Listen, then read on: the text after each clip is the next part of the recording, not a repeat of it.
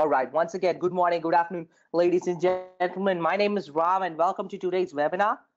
Today, we are going to take a look on how you can simplify change management with the ServiceDesk Plus cloud version. All right. So let's get started. So, as enterprise infrastructures increase in complexity, the processes and IT service management tools needed to manage them also get complex. This is particularly true for IT change management, where navigating changes becomes increasingly difficult due to disparate processes, outdated ITSM tools, and limited visibility on the outcome. Uh, with all these hardships, many IT teams have decided to bypass IT change management process altogether. However, poorly implemented change always puts business continuity at the risk. So, what is the solution? The solution is to simplify the change management process using flexible ITSM tools that allows the IT service desk teams to design change processes of all sizes and complexity with ease and clarity. So, with the Service Desk Plus cloud version, we give you that solution. We are now introducing the Visual Change Workflow Builder. With this enhancement, which you might have already seen, you will be able to create dynamic workflows for change management. And we have also introduced templates for the changes and also introduced roles for changes, which acts for each and every change in the application. Right. So with this latest update, ITSM teams will now be able to build visual workflow that provides them clarity all the way from submitting a change to implementing them. So before I get started and take you into the product to show you all the new features and how you can configure them, use them effectively, I'm going to show you a bird's eye view on what all we will be covering and what all the enhancements that has come in. We will start with the change workflows. With the help of change workflows, IT teams will now be able to customize their own change workflows using a simple drag and drop feature according to their business demands.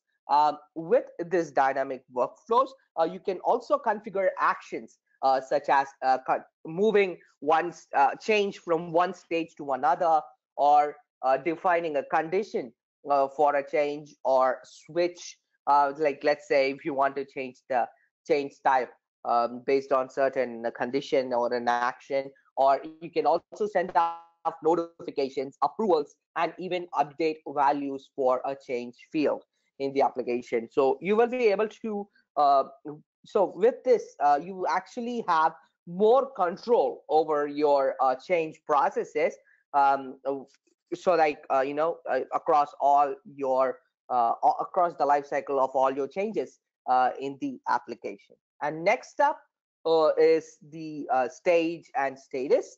With the help of the stages, you can have a better understanding of your change management process. So we have 6 default stages, and which also comes up with its own statuses. So with this, IT teams will now be able to generate multi-stage change workflows in the application. And you can also now define templates, just like how you have been creating templates for the incident or the service request module. You will now be able to create change templates, associate workflows for each and every change template in the application, and you can, with that, you have now you can now visually track the progress of each change across their entire life cycle, right? And last on is the last one is the roles. With the help of roles, you will be able to define permissions for each and every change request individually, where you have you can provide roles with just a view permission, view, edit, and approval permissions to various stakeholders, and each and every stage or each and every life cycle of a change in the application. All right. So that's a bird's eye view. So let's get into the actual product itself, and we can take a look at it. Let's start off with by customizing the change management. You can be a part of your change advisory board in the application, and you can also define risk for a change, where you can specify what is the criticality of a change during the implementation. You can define reason why a change is created, like if it's an upgrade, if it's a software upgrade, or like or security compliance change. You can define multiple change reasons, and I'll show you where it comes to effect. Likewise, you can define closure codes, which represent what after what action, or what yeah, after what action a change is closed, whether it was after approval or cancellation.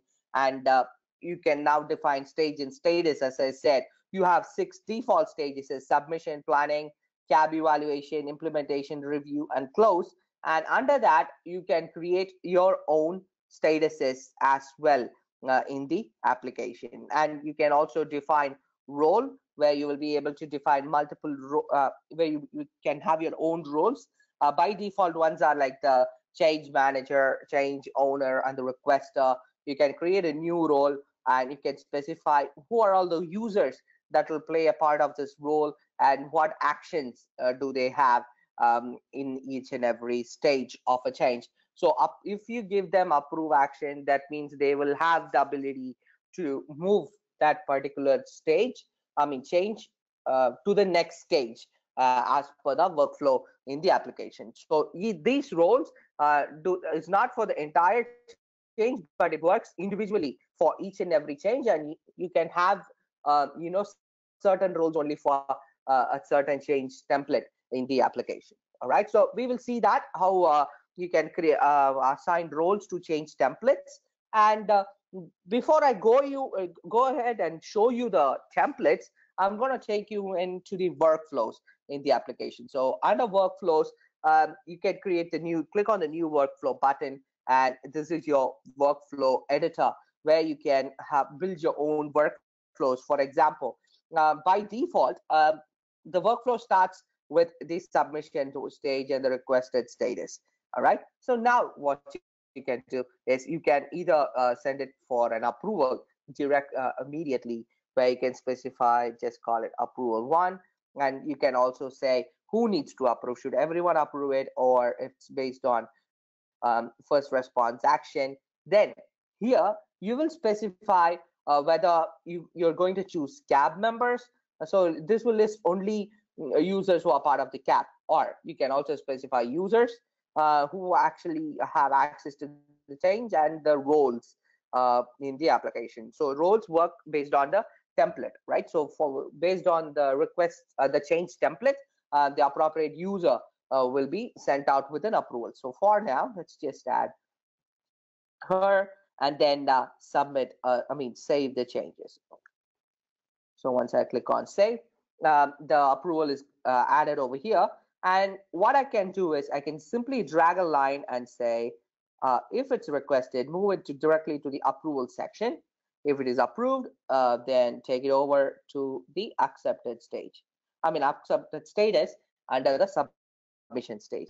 Now you can either move it to a next stage, so simply drag the stage and choose what stage you want to have, and then specify the statuses. All right, so let's just add status and save, and just call accepted as planning in progress. All right, from here now it goes to planning in progress. If it is denied, then you could just say canceled, or like that. Likewise, you can also send out a notification email, where you can specify just identifier for the notification, the users or the roles who needs to be notified at that particular stage or a status in the application. Again, you can also define a condition, like for example, let's just add if is the category desktop hardware, and let's just call condition and save. So this will show you the condition box. So if I come into planning, I just come in like it's a condition, and I can just say if it isn't yes, then move it on to a next stage or a status as per your preference, right? So likewise, you can build your own workflows. You can also update fields in the application. Um, so choose which field you want to update and then the value for it, and you can update fields with the workflows itself. So that's how simple it is to define your own workflows in this new change enhancement.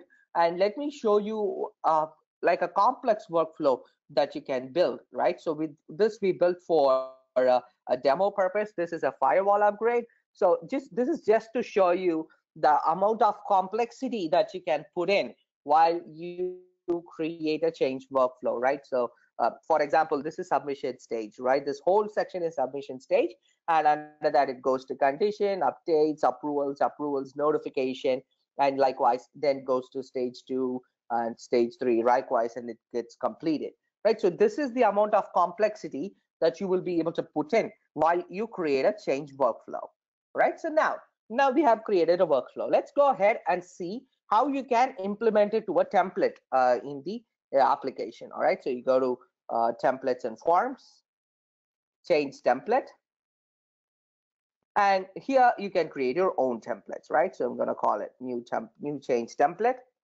and just call change template 1, and here you specify the workflow which you want to add. So I'm just going to call it general workflow, and this is your fields just like how you define it for your request template. So you can define your fields. You can also create additional fields like single line, multi-line, pick list fields. You can also drag and drop section where you can split fields or group fields, so you have a change template that is very organized in the application. And once you save template, okay, so let's just call it 3 and save. So once I save a change template, you have the roles tab over here. So this is where you define your custom roles that you have created, right? So change approver, or I mean the ones that are by default, or you can also create your own roles. So you can choose by default who are all the users that are going to be a part of this particular change template and this particular role in the application, or you can also create your own roles as well over here. All right, so that is how you create a change template. You can define a workflow and you will be able to associate roles for it. So let's go ahead and create a change, and let's see what are the changes that are what are the enhancements that has happened in terms of the viewer, right? So this is your new enhanced viewer. As you can see, we have introduced the short ID for a change, so it's much readable and much memorable. And we have also introduced a prefix, so you can check what's the prefix, or if you want to change the prefix, you can do that under the self-service portal settings. And if you scroll down, you can start it, change it over here, and you can also define a start ID for a change request in the application. All right, and as you can also see, this is your workflow. If there is a workflow associated, whether it is completed or if there is no workflow, or if it is in progress, you can find that out. If there are any tasks associated, they also get listed over here. And so let's go ahead and create a new change. And I just want to check one thing. Let's just use a workflow for that particular change request, so you can have a better understanding on how workflows work. So okay, so we'll choose general workflow, and I'm going to call myself as the requester, and just I'm going to say it's an urgent change, and I can also specify the owner and the manager for this particular change request in the application. You can specify what is the reason for creating this particular change. You can also define a title, so I'm going to call it webinar request, webinar change request. You can also choose the services that are getting affected. This is basically your service catalog, right? And you can also specify the assets that are associated with this particular change request in the application. And you also can define the users who are going to play a part of this change role in the application. So as I was saying, end users and technicians can also be a part of a role, right? So once I click on save, my change request will get created right over there. And this is your new enhanced view. You can you have your 6 stages, the conversations, the approvals, the work logs, the history on the right hand side, and the left it gives you what's the ID for the change, what status, what's the workflow. You can also associate requests, problems, and projects with this particular change as well in the application. If you want to view what is the workflow that is associated with this change, so I click on this workflow button, and this shows me the workflow and what stage it is currently at. It will get highlighted over there. You can also export it as a PDF for your reference. And under the submission stage, you have details, roles, approvals, and status comments fields. And you can also find out what are the roles, the approvals that are configured if there are any, and you can view the change. So now, as an owner, if I'm satisfied with this particular change and the tasks that are done with it, I can say, I can just move it on to the next stage. So I'm going to call it accepted and click on save. So as per my workflow, this should go on to planning in progress. So planning, and the status is planning in progress. Right over here, I can define my impact details, the rollout plan, the backout plan, the checklist, associations, and stuff. And once I'm done with it, I can move it on to the next stage. So I'm going to call it as approved again and save. Now, as per my workflow, this will trigger out a change recommendation. For this demo purpose, I've sent it to me itself. And if I click on my name, the pending approval icon on the top, it's right over there. So I can click on it, view the details of this particular change that is sent for my approval. And if I'm satisfied, I'm going to call it approved and click on save. As per the workflow, this skips CAB evaluation and it goes directly into the implementation stage. So the workflow is, once it's approved, it goes to change approval. And I say I can view it, go to approval pending, move it on to another approval, and then accept it. Or I can directly, for now, I just directly say approve it and then moved it to the next stage, right? So over here under implementation, you can define tasks, work logs, downtime, associations, etc. And then let's just move it on to completed, save, and this will move on to review, where you can specify the details of the review and when is the next review scheduled for. And once and then under close stage, you will be able to define your closure codes. You will be able to define your approvals if there are any. Closure codes can be defined as a text over here. And if everything is satisfied, I'm just going to call it completed and save. So that completes my change life cycle. So that is how you can define a workflow, and that is how you will be able to move. That's how a change request can go through its workflow in the application. All right. So that is the enhancement that is implemented for the change module in ServiceDesk Plus Cloud version. With that, we come to an end of this webinar. So go ahead with the new change enhancement. You can boost your IT change management adoption. And if you have any query, you can also send an email to our support email address as highlighted over here. And we will be glad to assist you further as well. So thank you very much. So we are open to queries now. If you got any questions, I'll be glad to answer.